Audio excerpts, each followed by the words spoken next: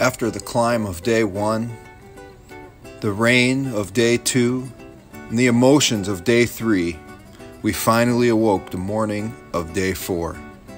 There's something special about today, as this is the day that we will complete the Great Allegheny Passage. The excitement and adrenaline alone are enough to propel us to the end of this trail. But so is the fact that we are coming into familiar territory.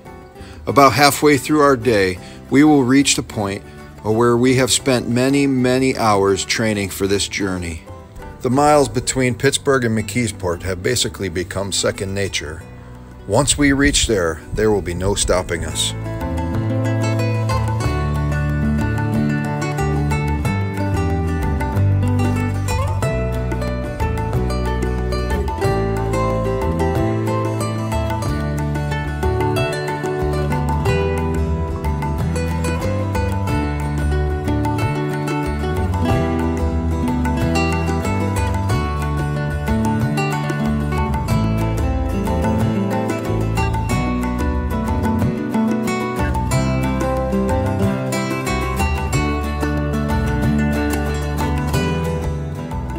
Just a few miles outside of West Newton, around mile marker 119, you come to the Red Waterfall.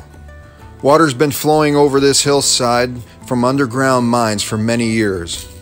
This water contains so much acid and iron that it's actually turned the rocks red. Ocean Coal Company established several mines in this area around 1900. It is believed that these mines are the direct cause of the pollution. Although these waterfalls are mesmerizing, it's about time I try and catch up with the rest of my team.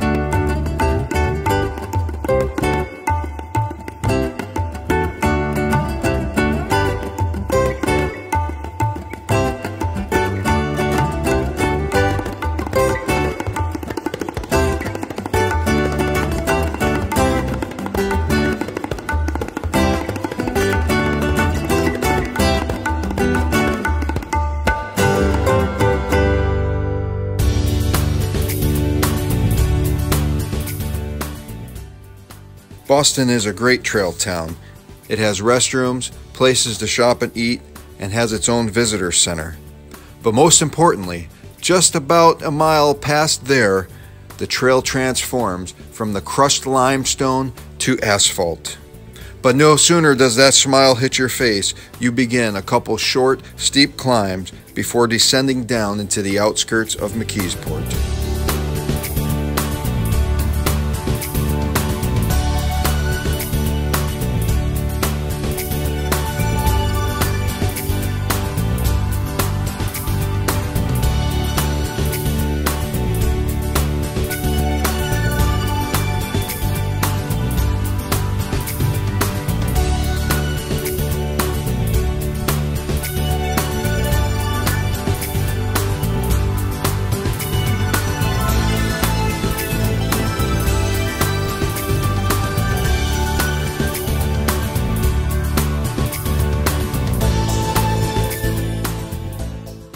Cycling the Great Allegheny Passage offers so many spectacular things. I took 10 of our many highlights and listed them for you. This list was compiled in order of our ride from Cumberland to Pittsburgh. The Western Maryland Railway Station is the starting point for those heading to Pittsburgh. Inside are restrooms, a gift shop, and a scaled-down version of the mule-powered canal boats. It's also where you would catch a ride on the Mountain Thunder, the locomotive that takes passenger cars 16 miles to Frostburg. The Big Savage Tunnel was renovated for $12.5 million and is crucial to the success of the trail. There's no way around it, and it takes the better part of an hour to walk a bike up and over it. Just before you enter the tunnel, you can look to the right and see how far you've come in distance from Cumberland. Although there are more than 130 miles to go, it invokes a sense of accomplishment. At nearly 2,400 feet, the Eastern Continental Divide is the highest point on the trail, and on both sides are colorful murals. Not to mention now that you do get to enjoy some downhill as you journey towards Pittsburgh. The Salisbury Viaduct is 100 feet high and stretches nearly 1,900 feet across the Castleman River Valley. The funny thing is, it's actually closer to Myersdale than the actual town of Salisbury. From here you can see the first 8 wind turbines erected in southwestern PA. The towers are 200 feet high and the blades are 95 feet long and weigh nearly 5 tons.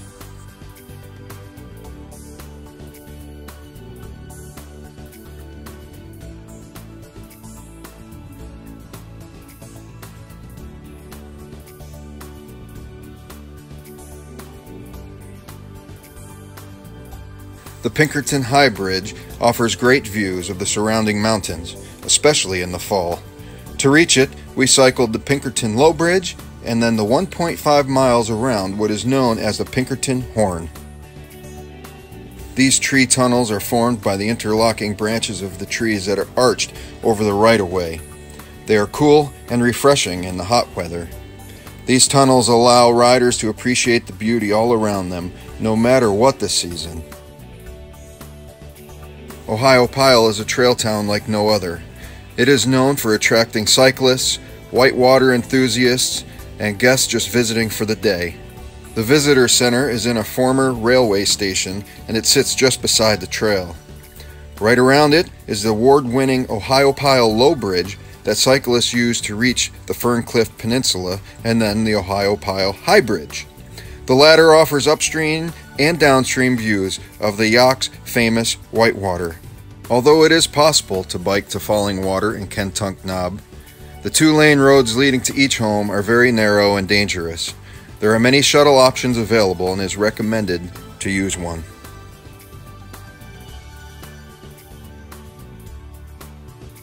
The Homestead Pump House was the site of a very violent strike in the late 1800s.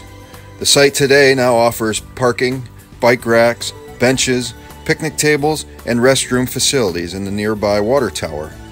The pump house is home to the Rivers of Steel Heritage Market and is open to the public from 10 a.m. to 2 p.m. on the first and third Sundays of the month, running April to September.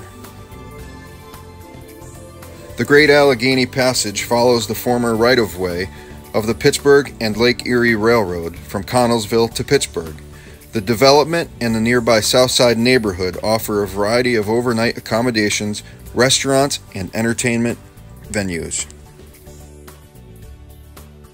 Point State Park marks the end of the Great Allegheny Passage.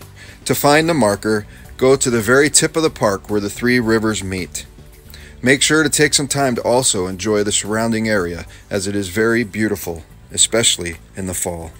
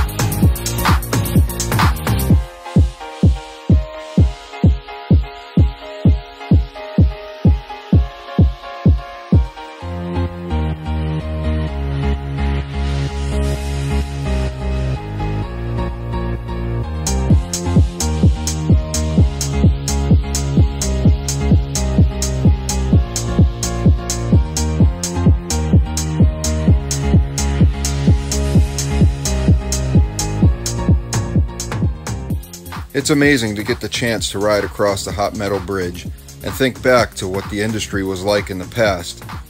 This bridge was once where trains carried molten metal across the river, and the last time that happened was in 1993. Standing upon the bridge, you can see the south side and portions of the downtown. Cycling across this bridge is like pedaling through history.